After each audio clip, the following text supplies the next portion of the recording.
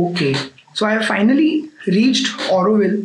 Some time back, a few hours back, I was like being a surgical resident student again. I was preparing for exams, giving training sessions, giving viva, and that finished somewhere late in the noon today. And as soon as I was done with that, I hopped into a bus from Chennai CMBT bus station, and by evening I was in Auroville. So there was a sudden change from being a nervous, stressful student slash doctor surgeon trying to put his best foot forward to now being a chill vacationer, tourist, backpacking, explorer person. So Auroville is a place which is famous for its human experiment concept, where they try new things and research on a lot of different things.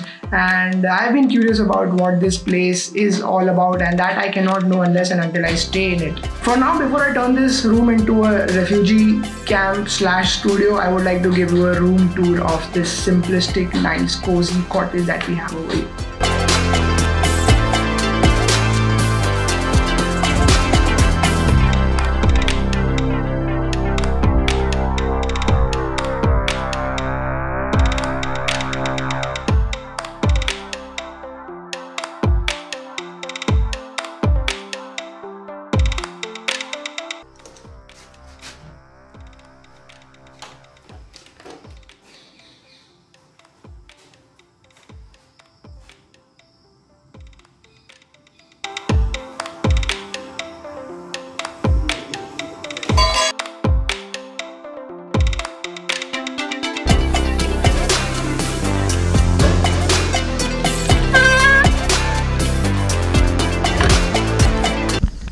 The plan for the day is to find out what I should be doing. So from talking to some people, I've gathered that town hall is the place to begin with, and there I can get to know all that is happening around Auroville.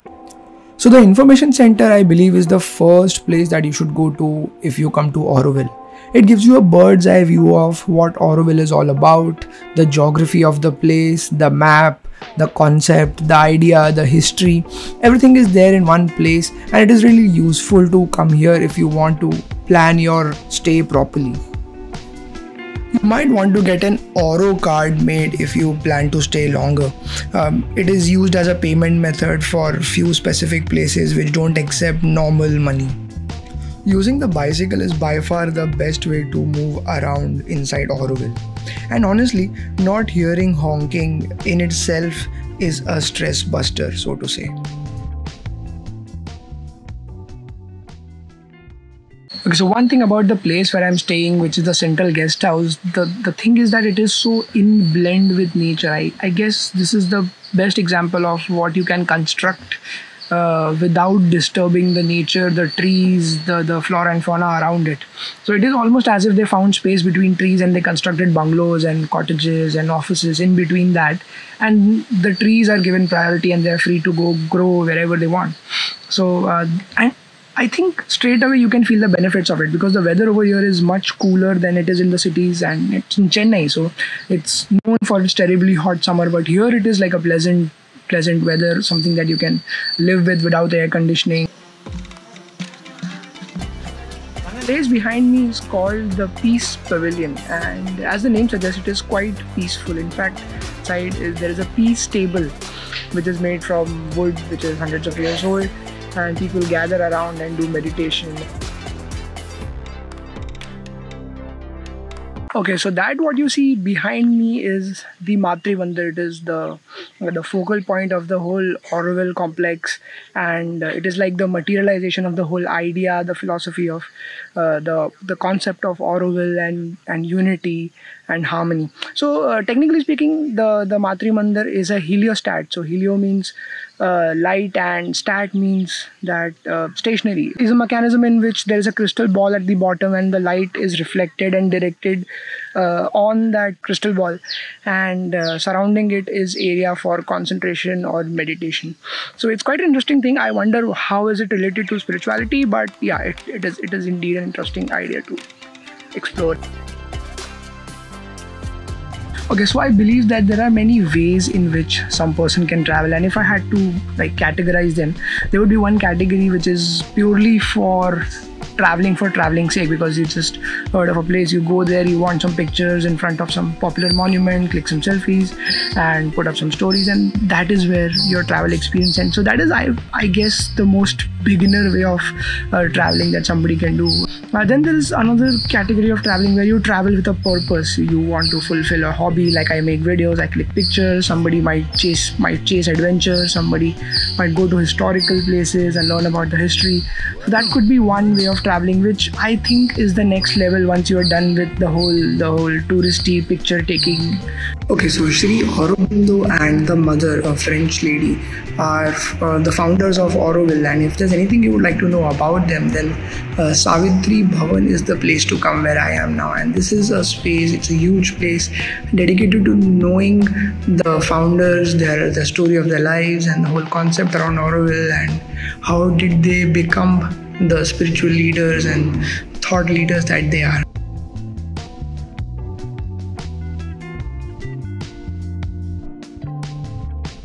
And then this place, this Auroville, I would say belongs to a third category of traveling, where it is more about getting involved in the community. It is about experiencing by way of participation. So it is not for everybody, I would say. It is not for people who just want to come here, get pictures, click selfies, and in fact not even for people like me who think they can cover everything in a day or two and have to come and live over here.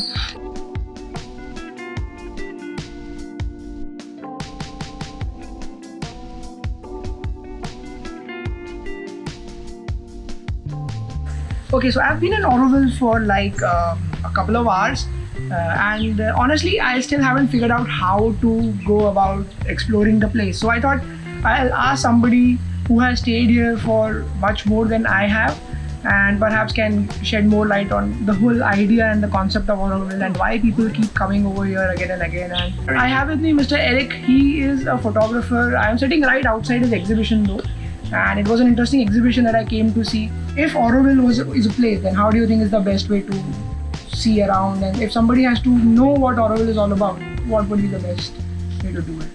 Always say to people that comes to Auroville, yeah, first is welcome, yeah, and second, no expectation.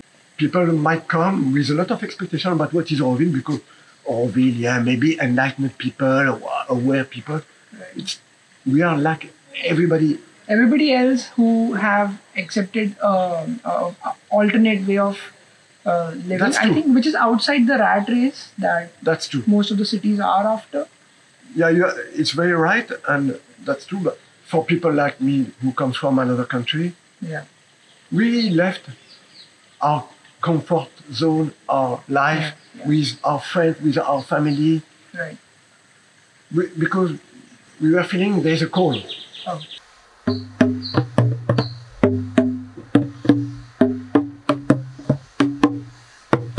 So this behind me is the bamboo garden in Auroville. It's the Auroville Bamboo Garden, and they have a lot of musical instruments and a lot of other things which they make out of bamboo. So it is one of those things that you have heard of somewhere back in the corner of your mind, that bamboo can be used for so many things. It is very versatile, and you have bamboo bags and bamboo paper and whatnot.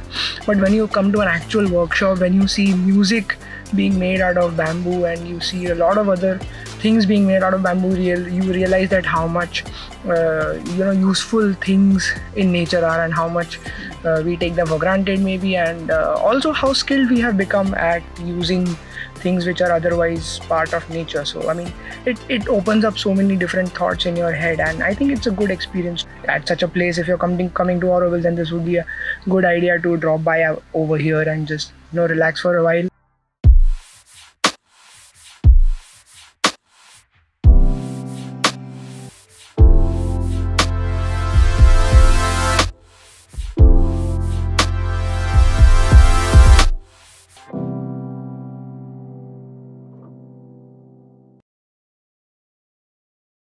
So I think if you spend some time over here, and if you've always wanted to be in a space where you can write things, or maybe write a poem, a book, or something like one of those creative bliss station plays, like how fancy people they go to a place where they are isolated and they can write and think, come up with ideas, they take a vacation of those sorts.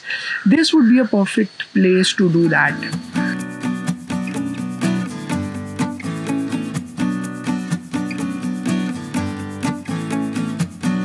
So after spending 2 days at Auroville, I realized that there is not much to see at this place, but a lot to experience and learn and remember from Auroville.